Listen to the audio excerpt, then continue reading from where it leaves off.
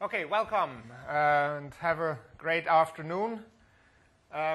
Milan over here and I myself will be taking you into the world of spatial data management in SQL Server 2012.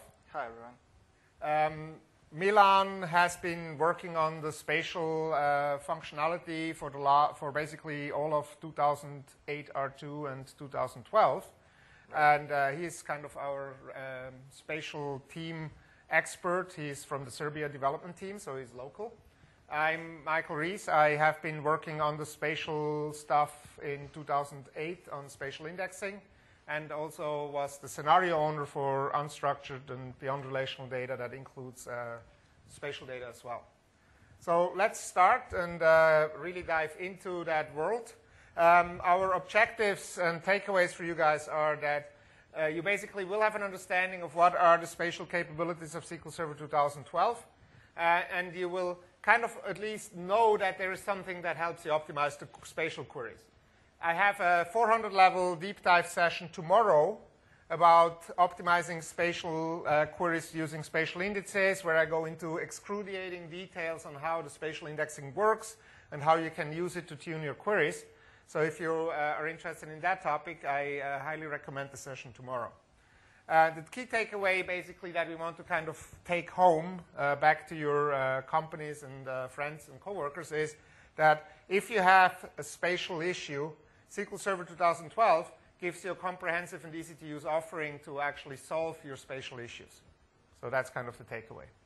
So why are we actually adding spatial data type support to SQL Server? Actually, we were kind of late to the game. Many of our competitors already had spatial support for a while, but many of them were like targeting the high-end market of people that are like building GIS applications, etc. And that was a pretty small market, and it was not that interesting for us to have highly complex features in the database that nobody can use. However, over the last 5 to 10 years, there has been a plethora of devices that give you basically geospatial information, and more problems have a much better visualization, a much more insightful treatment of data if you add spatial dimension to the data. So there's more data sources, there's more kinds of data, and you basically start mixing and matching them. And so basically you're going to get much more out of your spatial data than you got out, let's say, 5 or 10 years ago. So let's start and show you a little bit what you can do with spatial inside SQL Server. So, okay, this is probably the picture that everybody recognized who needed a map to get here. So this is the surrounding area, some of the streets, and the Rai is somewhere over here in the middle. And I'm just showing now the result of the spatial query, and I'm going to get into details about how we constructed this image. So this image is essentially some of the spatial objects that we borrowed from the Navtech database for Netherlands. And what we're seeing here is a spatial visualization tab inside the SSMS, which you get when you execute the query that has the spatial data in it so that you can visualize the data. So this is So this is the Rai with streets and some dots around it within a certain distance from the Rai? Yes. So here we essentially have the query that shows the all spatial objects that we have in the database that are 1 kilometer around the Rai. Okay, so let's look at the query. Yeah. So if you use that database first, I'm just going to quickly show you what kind of tables we have over there. So first one is a table that contains all the streets, and I'm showing here only first top 500. And you noticed bicycle lanes in the Netherlands are highways. Yes. As everybody walking around in the city probably noticed based on this. Yes. So again, by executing a query, I got the spatial tab, and now I can see this is just a part of the entire data set, but it's just huge, so I'm just showing one part. And on the right side, we have additional options that we can change the visualization. So for example, I can put the label on all the objects, which are in this case the names of the street. So I can choose any of the columns that I returned as part of my spatial query. And we see all the columns around here. So, okay, first I have the table with all the streets. So every color, every different color, every line is a separate object in the database. And then after it, I have another table, which is the points of interest in entire Netherlands. So again, I'll just show the first 500 objects, and you can see these are objects scattered around. At this point, you need to trust me that they're in the Netherlands. But we can see that we have category, name, and then the third column over here, you can see it's the spatial object that we retrieved from the database. And now to get to the previous image, which is all the objects around the array, we can do that with the following. So first thing that I did is I read the GPS coordinates of this location from my cell phone, and I insert it here. So what this first line does, it just constructs the simple geography object. Geography is the spatial data type with these coordinates. And then I'm using that object to query the data from the two tables that I selected. So I have quite large query here, but the query is essentially a couple of smaller queries combined together to provide a nice visualization. So first, so if you look at, for example, Bing, when you have Bing, you have like different layers of objects that you put on top. So this is kind of the same principle. Each query is basically a layer, and you union them all together, and so you're kind of adding them on top of each other. Exactly. So first part of query will select all the streets that have distance less than 1,000 meters. So this number is in meters. And then I'll combine the result from the points of interest that are of category that are tourist places. And then I'll combine all of that with the points of interest that are of category type eating, which are essentially restaurants. And in the end, I'll use the starting point that I defined, and I'll do just the buffer of 1,000 meters, and I'll do buffer with curves, which is a new method, and you will find out shortly what it exactly does to just complete the image. And I'm going to execute that again to show the image. So what I just didn't say, so for the restaurants and for the tourist places, I put the different size of the buffer around the points in the query just to make the difference between the two. So you can see there are a couple of restaurants, other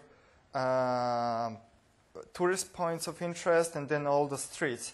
And the big circle, well, it's not circle here because this is the projected space, but if I change the projection to Mercator, you can see that it's a circle, which represents my targeted query of 1 kilometer around the position where we are today. And that's one type of query that you can do with Spatial. Essentially, give me all the objects within a certain distance from some location.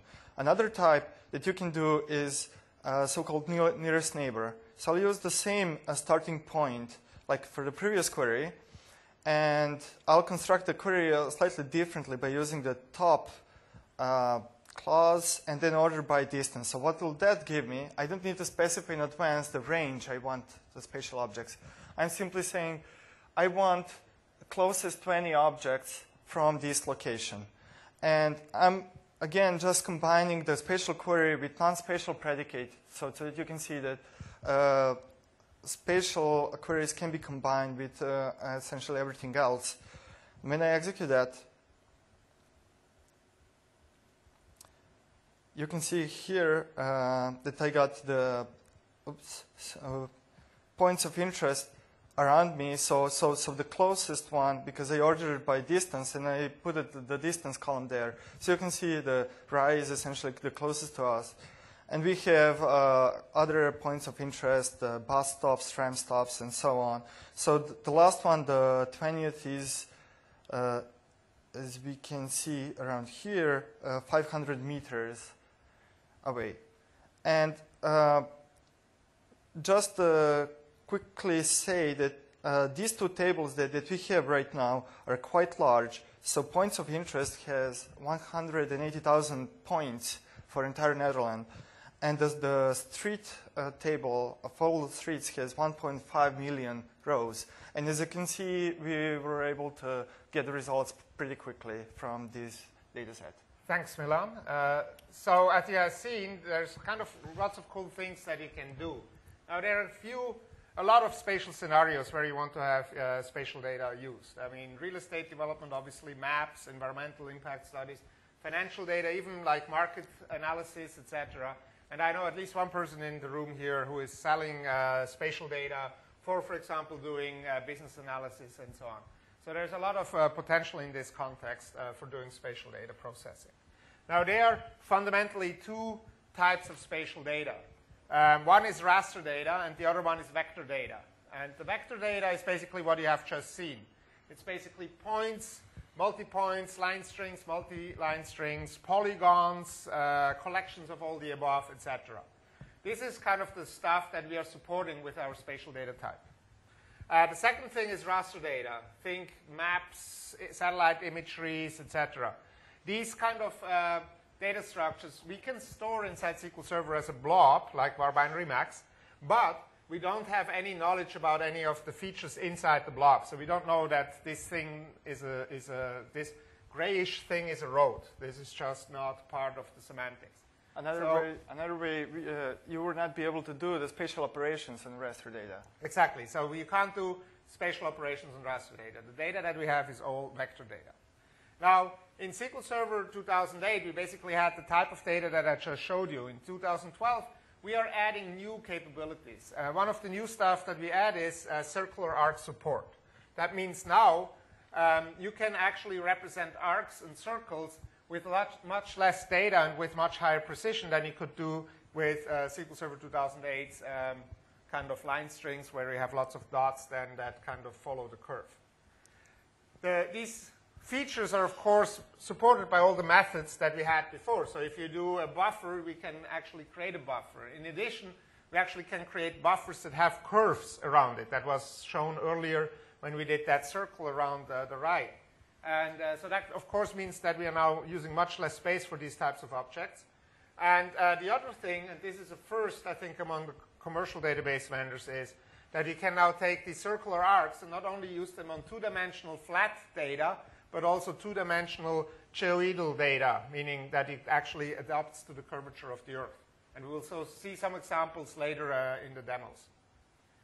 Other things that we have done compared to SQL Server 2008 is that we added new methods to the geography type that were missing in 2008, either because we didn't get to it, so that we matched to the geometry type, or because we have new methods, of course, because of some of the new functionality that we have added, the new features that we have added, or because people have asked us to add some features. And we'll see that later as well.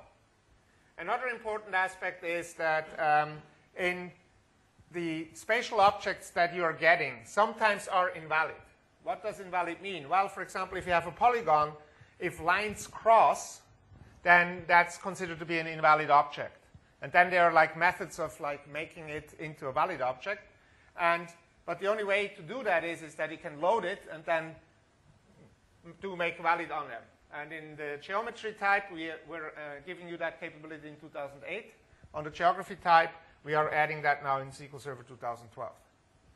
Another first for a commercial database system, at least as far as I know, is that our objects can be bigger than a hemisphere. So that means now you can basically have a model, an object that models the ozone layer, or an object that models the surface water on the Earth, or all the continents, etc., something that you couldn't do before. We also increased precision from 27 to 48 bits in our spatial computation. Now, this has some effects, like, for example, in some edge cases, you might have some backwards compatible behavior changes. And I think there's also some other things that that change gives us. Yeah, so in practical terms, this increase in precisions increase the precision from a meter down to a sub-millimeter for the entire globe.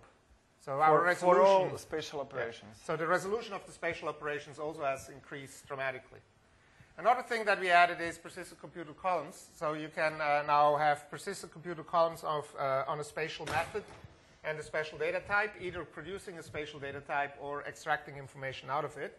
And then you can, of course, define a spatial index on top of that. And we have spatial aggregators that we will show you in a minute. And we have also a couple of new indexing features that we will hint at and then go into more detail tomorrow. So you have already seen how to create spatial objects. So the easiest one is you basically have a latitude and longitude position, and you just pass it in as a parameter to the constructor. And then you can add buffers around it. You can do queries that we have shown earlier. You can do distance queries. You can even relate two objects with each other using the intersection. Now, these operations are available on two types. The reason why we have two types is because we couldn't make up our mind whether the Earth was flat or round, basically. So the first type is the geography type. That's the geoidal. That's the type that assumes the Earth is round. There is no projection happening, and we basically store ellipsoidal coordinates for that, so longitude and latitude. In addition, we store also elevation and M, which is milepost indication.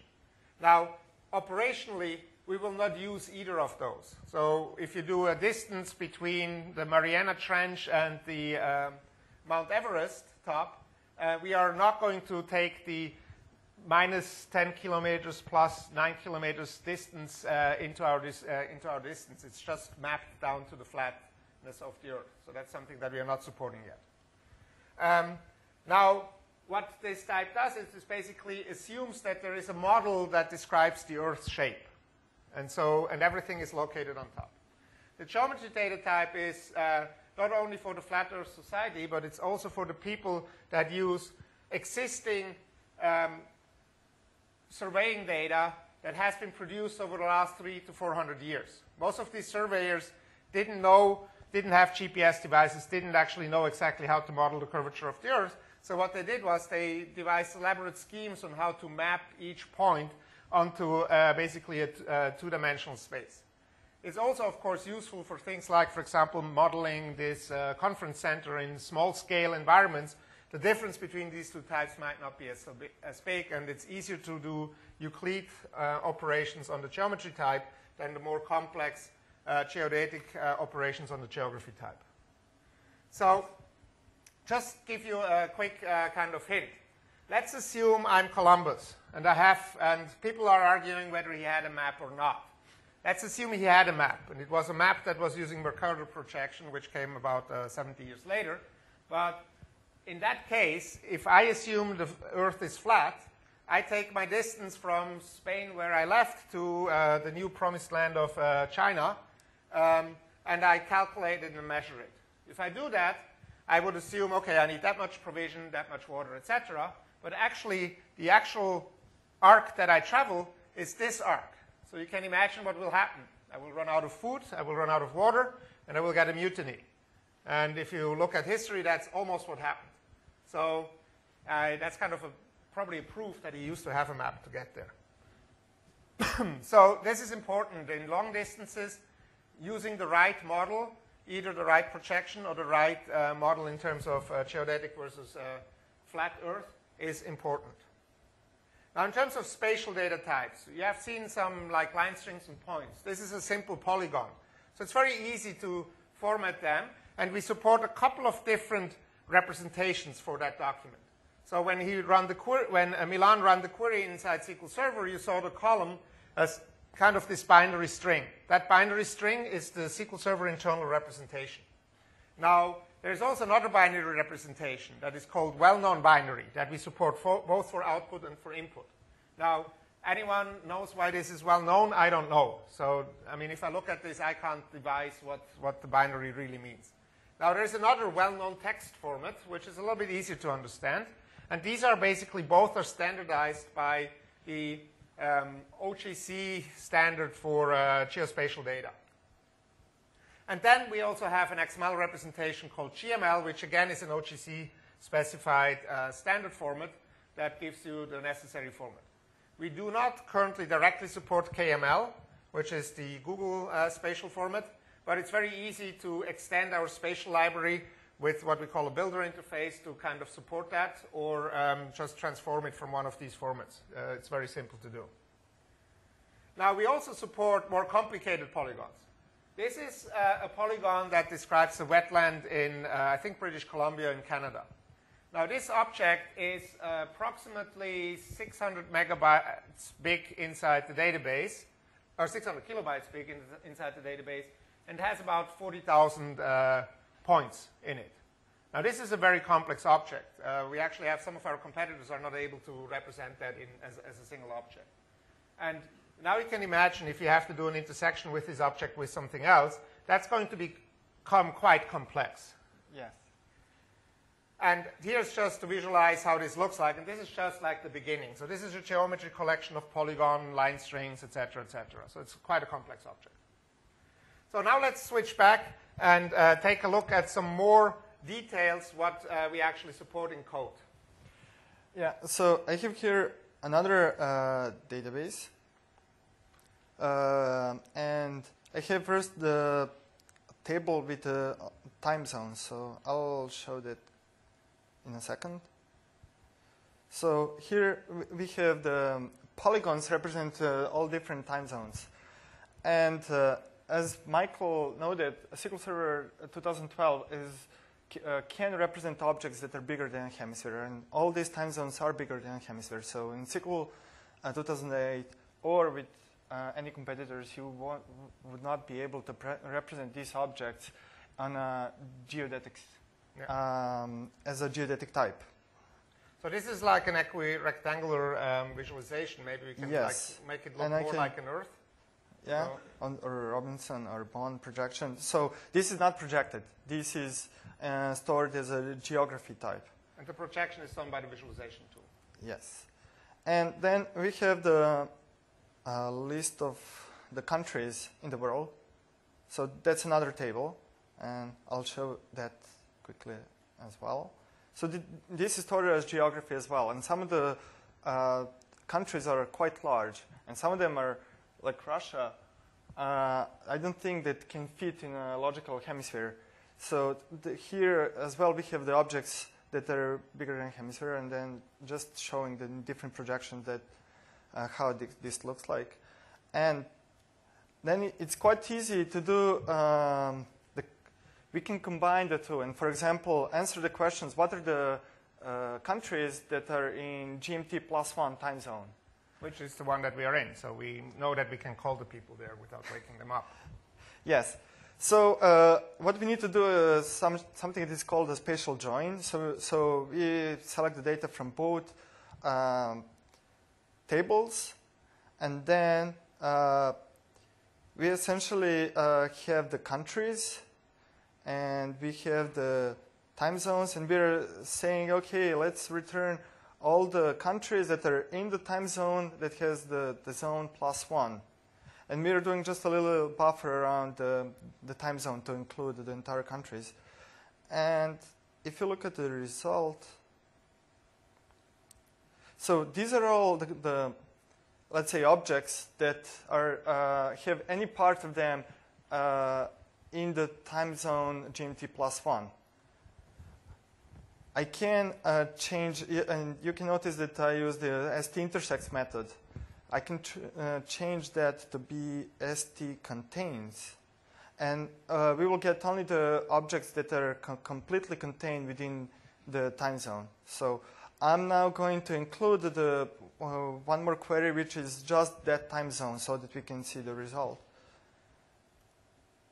And now you can see there is a time zone, and we see all the objects. Plus, we excluded all the objects that are bigger, like Russia or Antarctica, that do not fit entirely in this time zone. Okay, cool. So let's also go back and continue with the presentation here. So one of the new things that we've added was circular arcs. I already mentioned that. And circular arcs are basically just, again, sub-features like line strings in T-SQL inside the types. So in this example, for example, you have a circular string which describes a circle around the North Pole. And you can make that circle, of course, also into a polygon if you want to. Now, there's an interesting question in the sense of how do you actually order the objects? Like in SQL Server 2008, if I gave the order of the points in the wrong direction, I would say, sorry, that's the wrong direction, you can't do that anymore. In SQL Server 2012 now, the order of the points decide whether we describe the area within, if I have a polygon, or outside of that line string. So, and the order is basically what we call the left foot rule for exterior rings, which is kind of describing which order we have to put the dots in to make sure that we describe the inside or the outside. Now, I think we can go back and show some of the examples here in T-SQL. I just wanted to show a couple of examples how we can play with the circular arcs for a minute. So this is what Michael mentioned, well-known text representation of the objects. And we can quite easily construct the new geography object from the well-known text representation by using stgm from text method. And by executing that, I'll show quickly. So we get a nice circular arc. So for constructing circular arcs, we need to specify 3 points. So x and y, or latitude and longitude for the first point, the second point, and the third point. Easily, we can combine line strings and circular arcs into a single object. And for that, we need to use compound curve. And within a compound curve, for example, first we have the line string, and then followed by the circular arc, and then followed by the second line string and a circular arc again. And so you notice that the people in the standards group were lazy. They didn't add line string, but they make you write circular arcs. Yes, and this is how the object looks like. And again, the reminder is, it doesn't matter how you construct the spatial object. You can use all the spatial methods on any type of spatial object. So for example, now if you want to fill this spatial object, we can construct a curve polygon out of this compound curve. And we can do that just by wrapping the compound curve with the curve polygon keyword. And by constructing this, we get a nice polygon that has the boundary defined by the compound curve. So Michael mentioned earlier the difference between the line string and the circular arcs. Now it's difficult to understand how that behaves on a globe, but I can try to explain to here.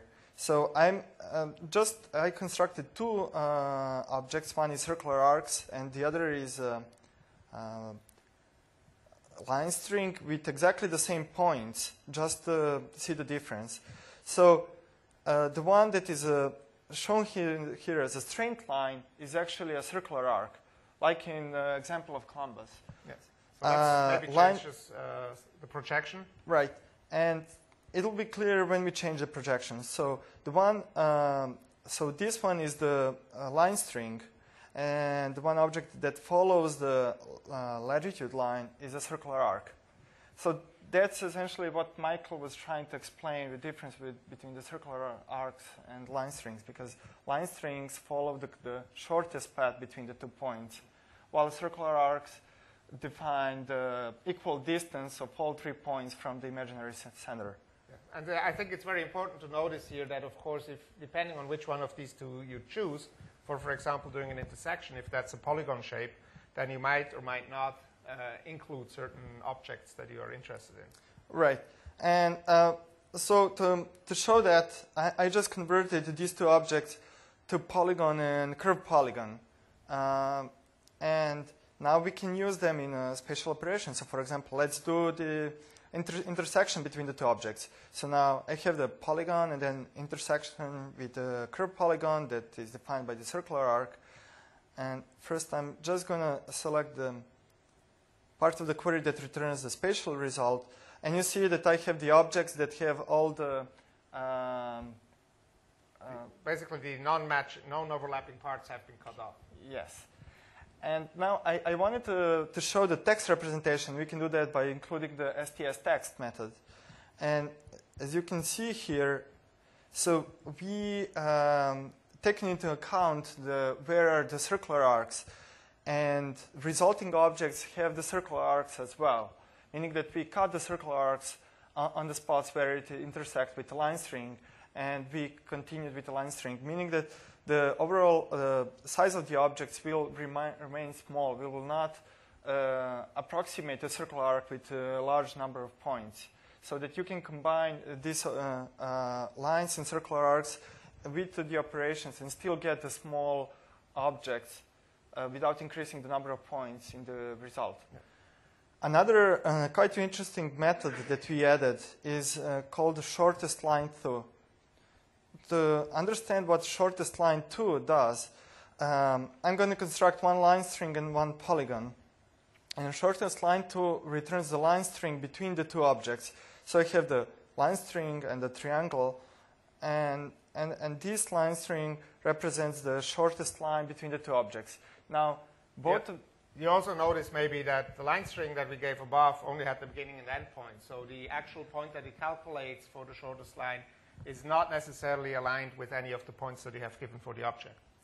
Yes. So, for example, this method is quite useful if you have the your current position or position of some object and you want to find the nearest road or nearest street that is close around, and find a point on that road that you can align the position to. Okay? So let's go back. Let's talk a little bit about some of the spatial operations. So you have seen already quite a few of spatial operations and so on. There are a couple of different types of spatial operations. Some are static, like the constructions that had the colon notation. These are static methods on the type itself that allow you to create new objects. On the other hand, we also have normal operations, like, for example, as the intersect. And I think the important aspect here is it's really just CLR type method invocation on the type, completely embedded into T-SQL. Actually, the whole spatial library, except for the spatial indexing, was implemented using the CLR extensibility that we have in SQL Server 2005. The only thing that is database specific is the spatial indexing itself. Everything else can also be downloaded as a library, and you can use it in your normal C#.NET projects and build your own GIS-based solution, or take the data that you get off the database and do further processing with the exactly same experience as in the database. So the type of spatial operations that we have are, we have the composition operations that we've seen, like union, intersection, that take two objects and basically merge them into a new one. We have the comparison operations, like as the intersects contains, that you use inside predicates to see whether something is true or false. You have construction, like the shortest line to that you have seen, or the SD buffer that takes an object, adds some parameters to it, and creates a new one. And you have numerical operations, like that basically give you distance or length of the object, etc. Then you have the properties, like what is the coordinate point of a specific item as well. Now, some of the methods that we mentioned, we now are having new in SQL Server 2012. We added all the curve-related objects, the shortest line to, and some compatibility aspects new to both of the types, geometry and geography. And the geography type, we added quite a few of the operations that were missing in 2008, and now we basically have feature parity between the two, except for some of the methods that are very specific to being on a geoid versus being on flat Earth. So you now have make valid in both, you have within in both, you have overlaps in both, etc. We also have a new method that allows us to basically reorient the shape that we have. So I talked about that we have the ability to have full globe objects, and that the order of the coordinate system is important. So what is if I get it the wrong way around? Well, don't fret. You basically can just do reorient. So in this case, I have a line string that kind of goes over Europe here into Russia, and I put a buffer around it with curves. So this is kind of how it looks like now, so that the two endpoints now, instead of having lots of small dots, is basically each a circular arc segment. Now, if I want to go and basically reorient it, basically say, well, I didn't mean to show everything that lives across Europe. I actually want to show the inverse of it. And we have now the reorient method that gives us the ability to just select everything outside that corresponding area. So we will actually see an interesting example in one of the demos that are coming up to actually make use of that. So I'm switching back to Milan for more demos. Thanks, Michael. Yeah, so okay. So this is not working. Can you all hear me?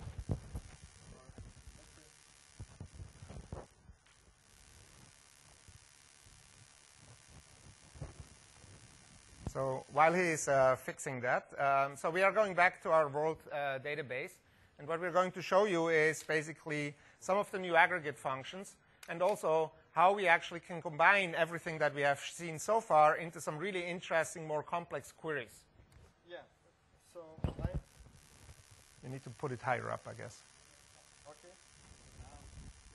Just use mine. Okay. It's fine. Okay.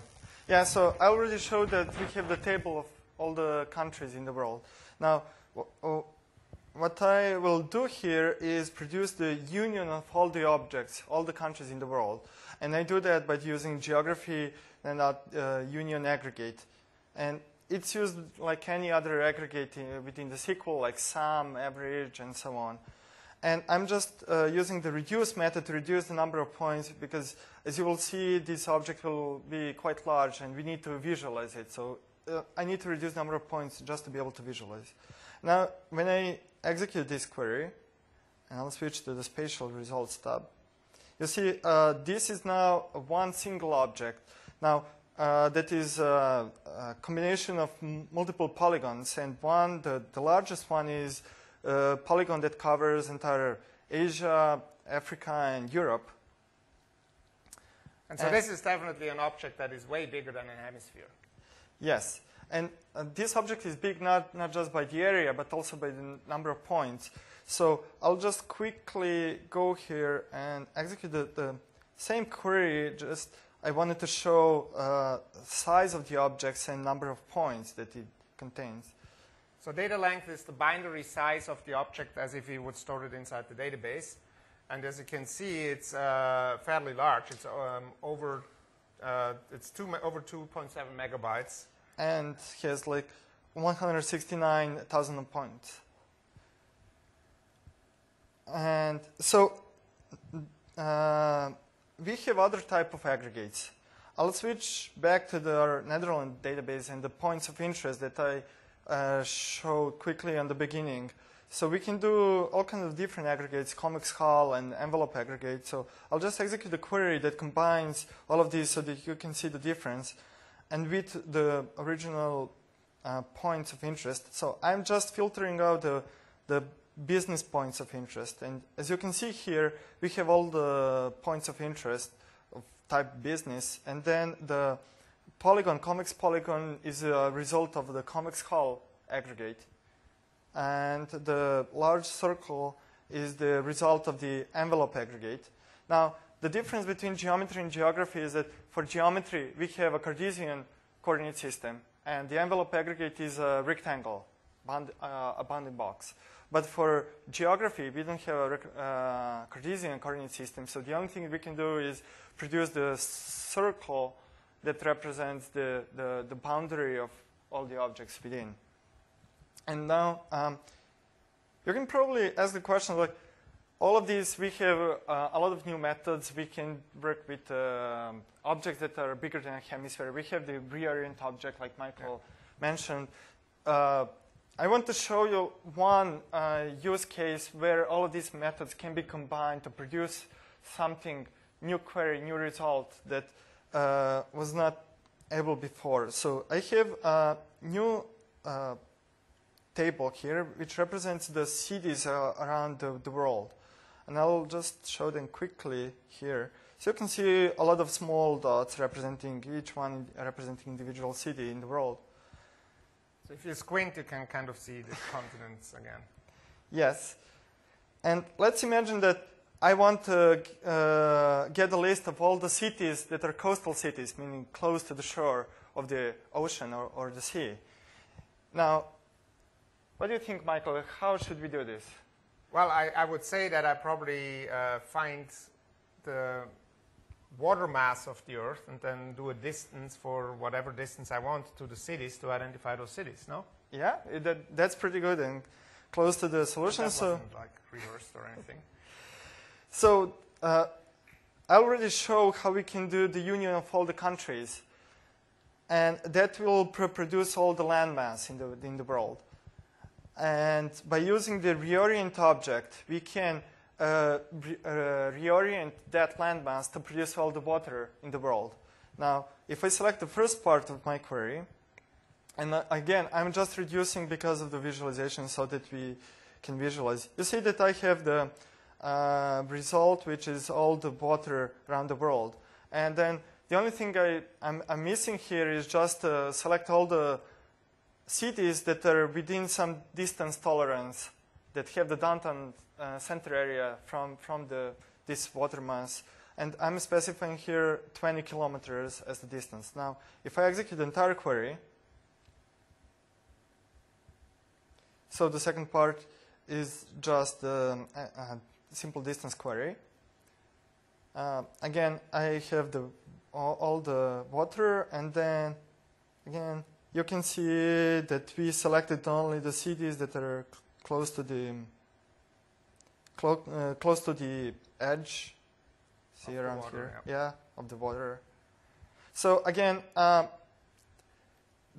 we wanted to produce with SQL Server 2012 a spatial library where you can just store all the data and figure out later on how you want to combine the data to answer new business cases. Because to answer something like this previously, you would need to know in advance that you would like to answer this type of questions. And now you can just store all the data and try to play with it later on to understand and get the new business scenarios. Yes, thanks. So let's go and kind of repeat some of the stuff and get to some new stuff as well.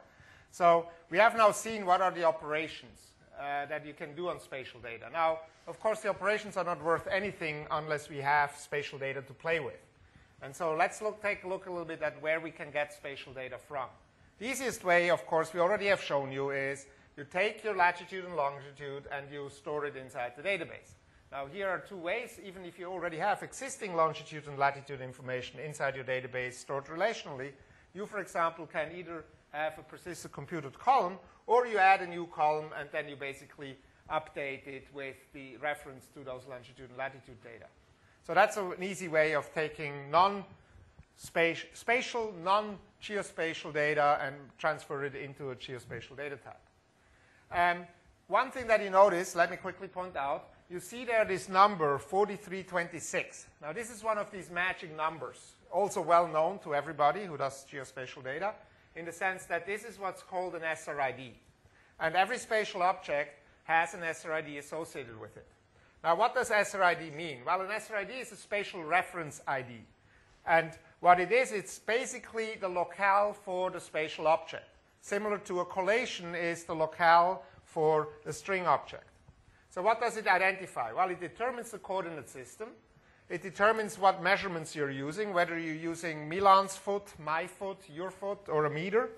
And it's also using to describe the projection semantics. If you have a flat Earth, kind of, if you have a two-dimensional thing, it might say, this data was geospatial, but we used the Mercator projection to map it down, or the Bond projection to map it down. And if it's a geography type, it actually encapsulates the geoid dimensional information in that SRID. Now, why is that important? Well, not everybody has the same understanding of how the Earth looks like, because people want to have different resolutions, different emphasis on different areas, which leads to different of these dimensions. Now, one thing that we did was we basically said only objects of the same SRID can be operationally combined. So we are not doing feet to meter translations. That's something you would have to do yourself or use an external package. The other thing is, if you're trying to combine objects with the same SRID, we are not raising an error, but we are returning null for that operation. Also, now, if you look at the two types, the SRID have different semantic implications on these two types. In the case of the geography type, the SRID actually impacts the operational semantics. That means because each of these operations like distance calculations, intersections, etc., are dependent upon the format of the geoid, each one of the operations actually will be following whatever the semantics of the SRID implies. Because of that, we only support predefined SRIDs. There are 390 SRIDs that we supported since SQL Server 2008.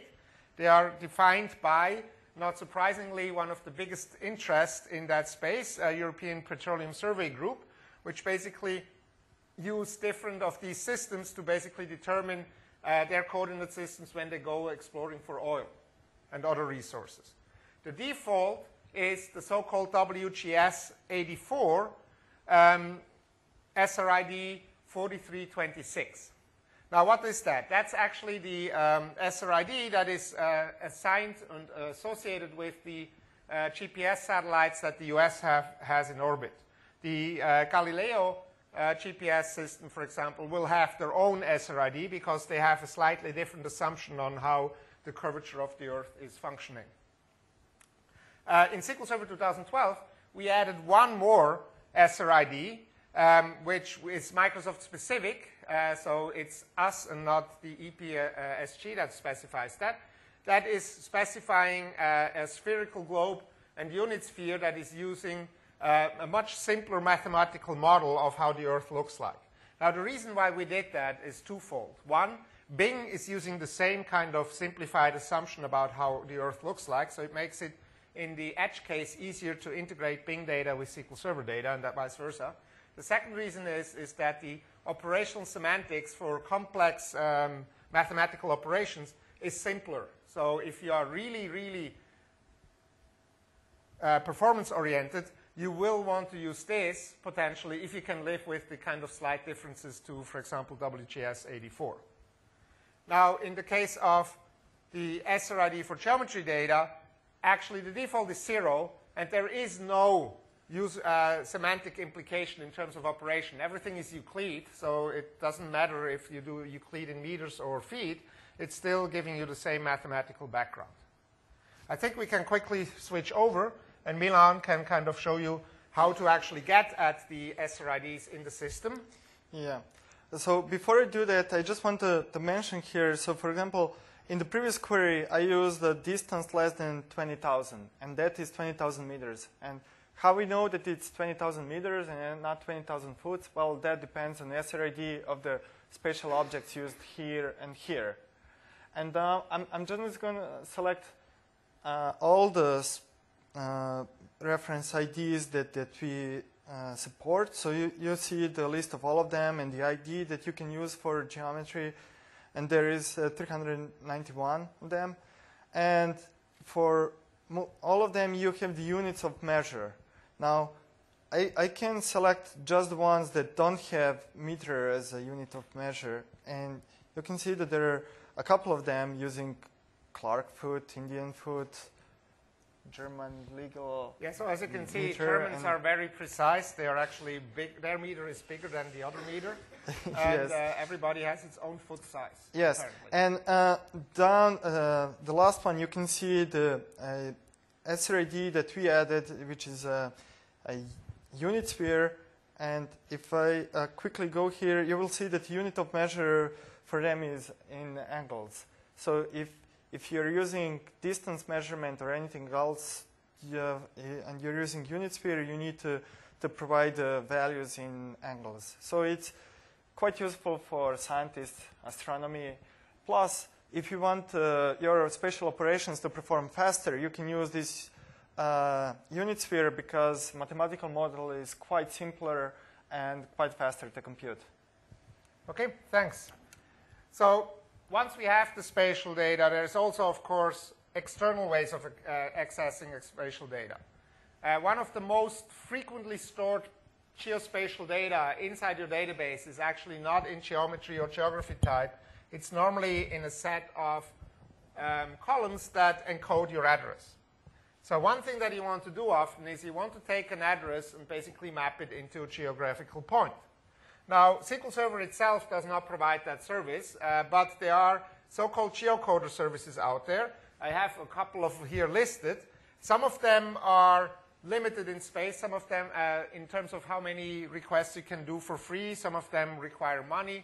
Some of them are more lenient in allowing you to have several data.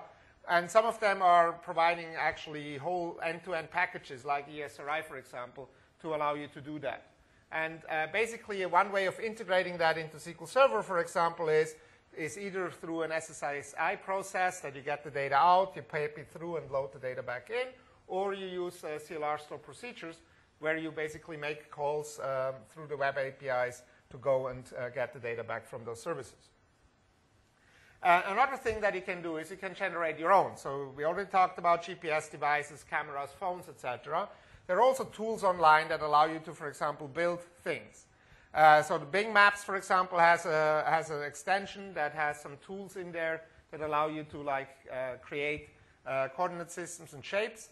There used to be, I couldn't find it this week anymore, there used to be a spatial wiki that actually allowed you to do that as well. I'm not quite sure where that went. I'm kind of searching that at the moment. So that kind of gives you the ability. Of course, you can also take existing spatial data and create new spatial data. You have seen that frequently us doing now with our aggregation. We've shown you 3 of the 4 aggregators here. We didn't show you the collection aggregate because that's just kind of moving things into one collection. So it's a little bit more boring in terms of what it does. Now, you can also get additional data. And there are different ways of getting that additional data. One is you go and ask your local government. Now, many of the local governments in certain countries will give you that information for free. So, for example, in the US, you can go to geo.data.gov or data.gov to get your geospatial data. Others, like the British Ordnance Registry or whatever it's called, they recently finally made their data available, at least to some extent, for free as well. Previously, you had to pay for it. Certain countries, you might not get much data because they feel it's a state secret how their roads look like, etc. You can also buy it. There are lots of vendors out there, ESRI, Bitney Bose, Navtech, which was providing us with the set of data that we were using, TeleAtlas. And there's a whole set of data sets on datamarket.azure.com as well, and some other places. There are lots of places where you can find them. Now, once we have that external data, most of that external data comes in different shapes. Some of it comes in any one of these well-known formats that I shown you earlier. Some of them might come actually in a SQL Server database, and a few come in what's called shapefiles. Now, shapefiles is a data format that is very standard and very good for people to kind of know if they use things like ESRI, ArcGIS systems, etc. So it has become a kind of a de facto standard. So now how do I load a shapefile into the database? Well, we don't provide a shapefile loader out of the box. But there are, again, lots of add-ins and interesting tools that help you do that. One that I will be demoing in a minute is Shape2SQL.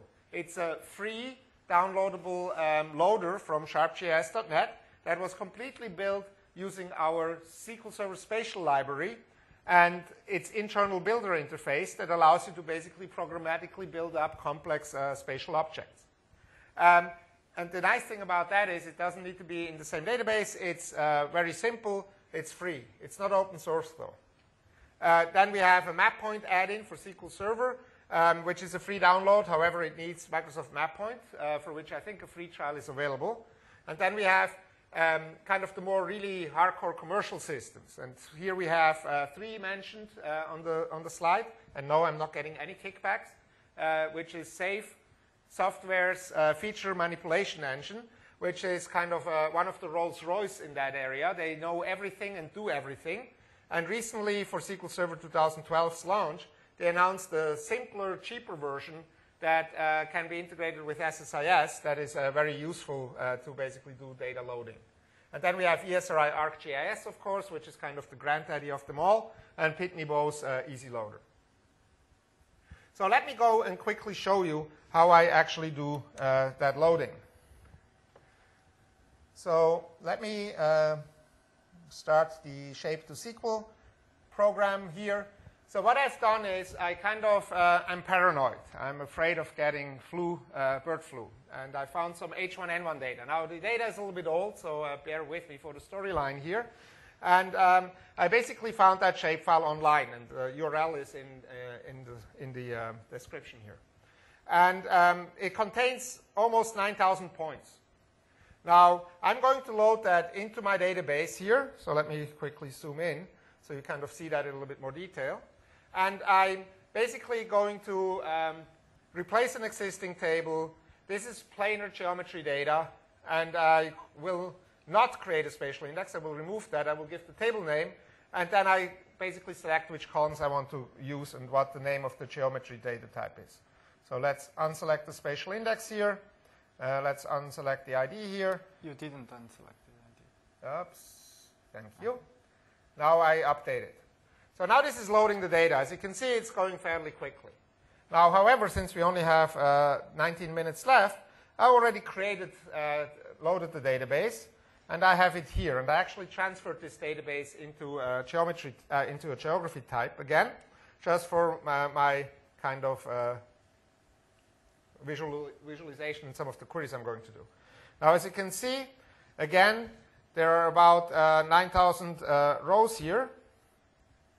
And there's lots of data here about the whole world. If I go and visualize it, you will notice that first, our visualization tool actually will only display the first 5,000 objects. So if you want to show more, then you basically have to build outside or use the reporting services integration in SQL Server 2008 R2 that allows you to do the visualization of much more.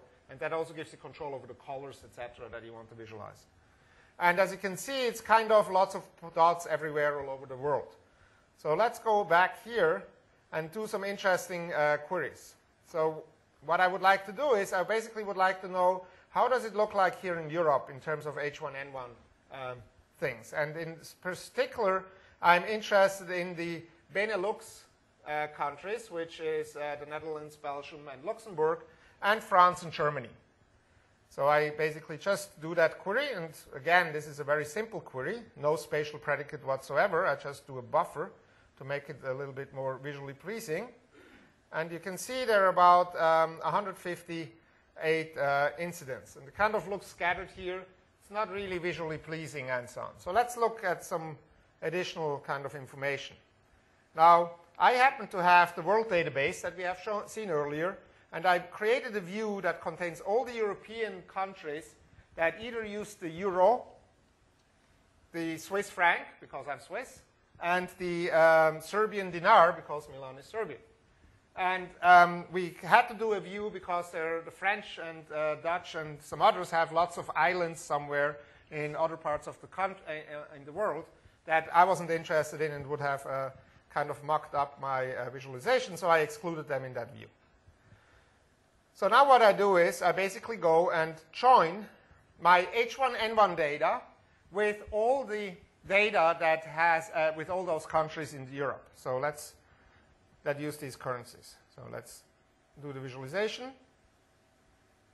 And you kind of see now, you see some clustering here. And let's find out what that clustering actually means by overlaying it with the actual data. And the other thing that you notice is that it took us about 2 seconds to execute. So actually that's not good because it should take way longer than that. So let me delete that index that I had and run it again. And now we can go and have lunch or dinner or have a party or so because this is taking a long time now. So this query is going to take about a minute. And so therefore, I'm basically going over and talk about a little bit how we can make that query go faster. So let me switch back here. So one of the things to make your spatial query go faster is that we define a spatial index, which unfortunately was already running earlier. And the spatial index is something that we built into SQL Server 2008 already to make your queries really fly much better. It is based on what we call an adaptable quad tree index that allows us to basically map down our features to several levels of granularity, which then gives us the ability to basically have a more approximate query in the first time to find out what are the features that might be intersecting, that might be overlapping, and then at the end we are basically taking those objects and then apply the secondary step, which is the actual operation to make sure that they are really indeed overlapping or intersecting. Now, the query operation is done cost-based, so our query optimizer is doing a cost-based decision on when to use the index and when not, which sometimes means it might not choose the index even though it should, and then you can hint the index. And I have much more detail on that basically tomorrow, so this is kind of a little bit of an advertisement as well. So now let's go back and see what I can do to make this previous query go faster. So just to show you how long it actually took without the index, it basically took 52 seconds. So now let's go back here and create my spatial index. Now, this is a geography type, so I don't have to provide a bounding box. I have in my H1N1 data, it's all point data. So best practices is that we use what we call a high grid density tessellation.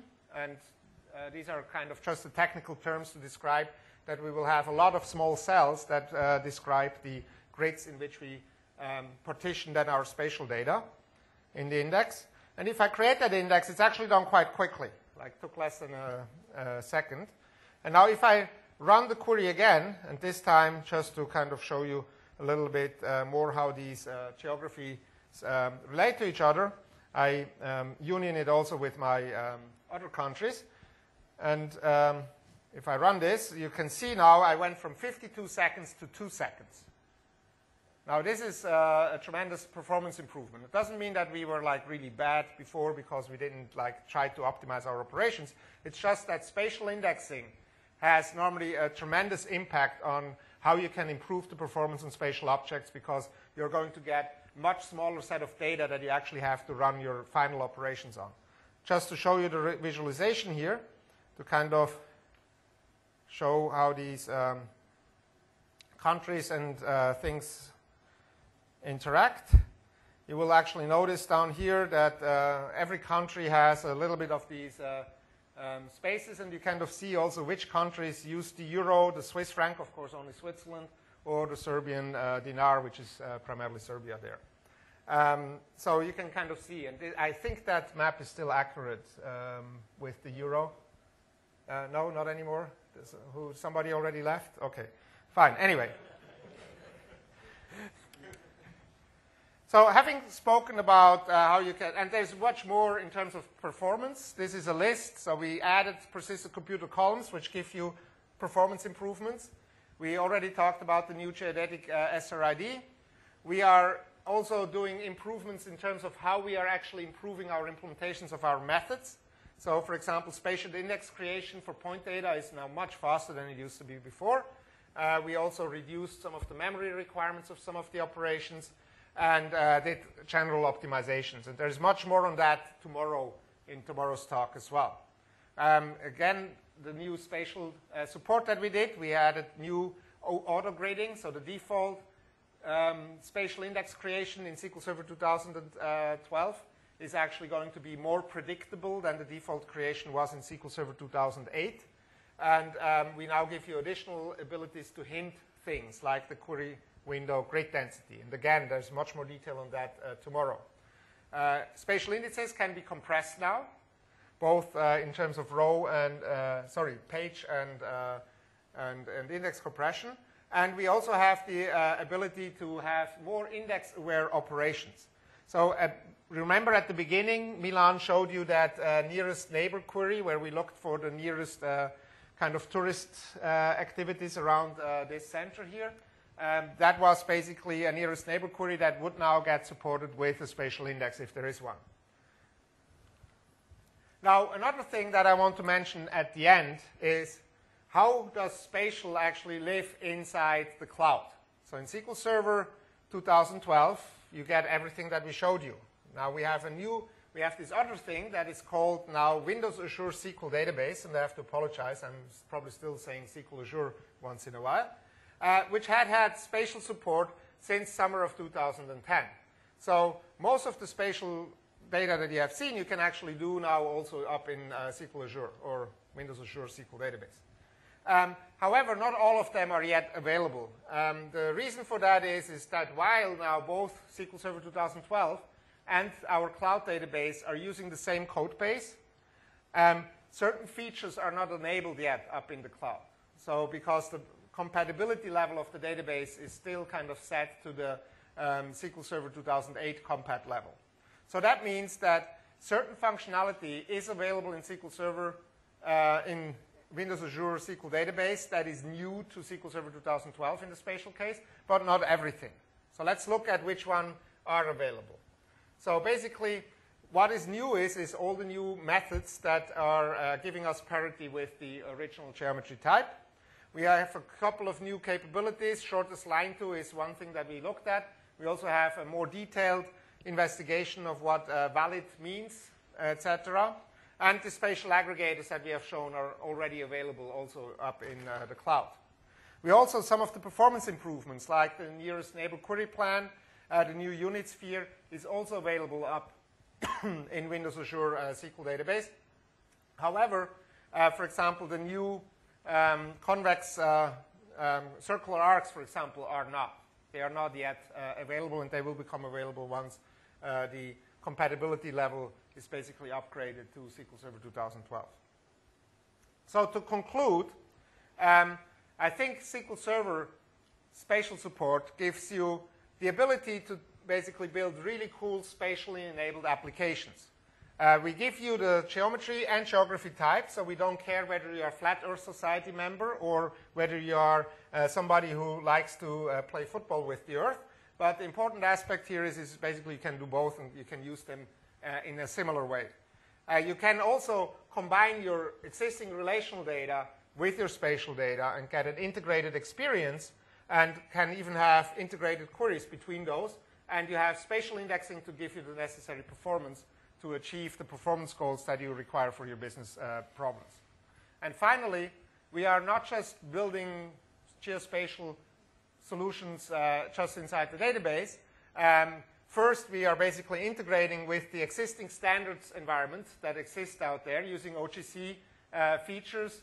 We are extending some of it of our own, but basically the things that OGC provides, we are kind of supporting. We also give you a comprehensive extensibility mechanism by extending the spatial library yourself. You can write your own CLR store procs that extend the functionality that we are providing.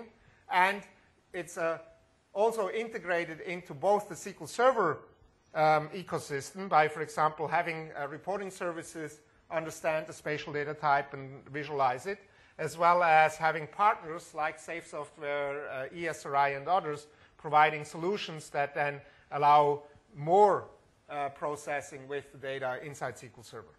So this is kind of a conclusion here. There's some related context. I already mentioned the breakout session tomorrow. There's some links to further presentations and a white paper that talks a little bit about some work that Milan, Ed, and I did with a customer around tuning spatial point data queries, where we found some interesting tips and tricks on how to make things go faster. There's also a spatial forum, and Ed Kadiba, who is kind of our third Mr. Spatial at Microsoft, who has a blog where he blogs a lot about how to use the spatial data and where to get it, etc. It's a very good read. And otherwise, you can always contact us either over email or Twitter. The information is given there as well. So now that we have reached the end, I think we are more than happy to answer any further questions that you have.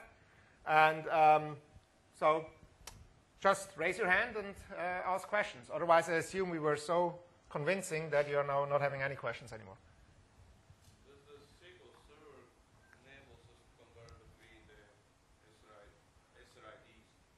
So the question is, do we, as SQL Server, do transformations between different SRIDs? And the answer to that is no, we don't. The feature manipulation engine that I mentioned, for example, has the ability to do that. Or you can write your own extension function to do that transformation. Like between the geometry type, we can't do that because we don't know what you're actually doing, what your semantics is.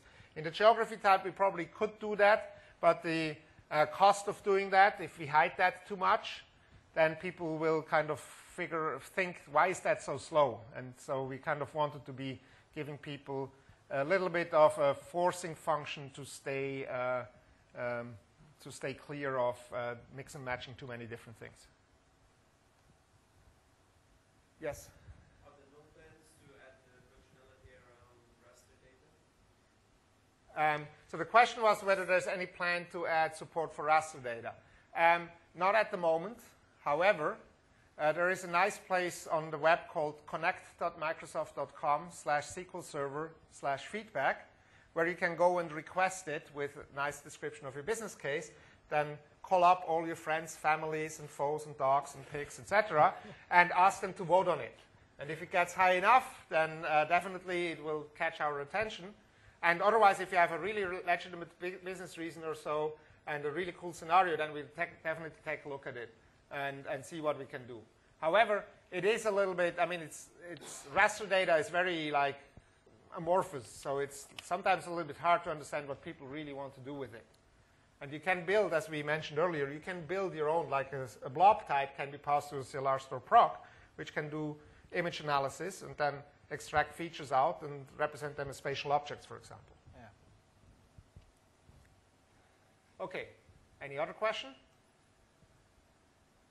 If not, then I would like to ask you, let's see, to submit the evaluation online. I hope today the internet actually is on our side. I have to apologize for that. It's not my fault, but I feel embarrassed that that we haven't been able to do that in the year 2012. So submit it. Of course, any eval of 4 and 5 and higher is highly appreciated. For everybody who has lower, I would appreciate if you could add a comment why you scored us lower, then we can improve on that and make it better next time. Thank you very much, and have a great party tonight. Thank you. And we are staying around if anybody has like private questions that they didn't want to ask in the audience.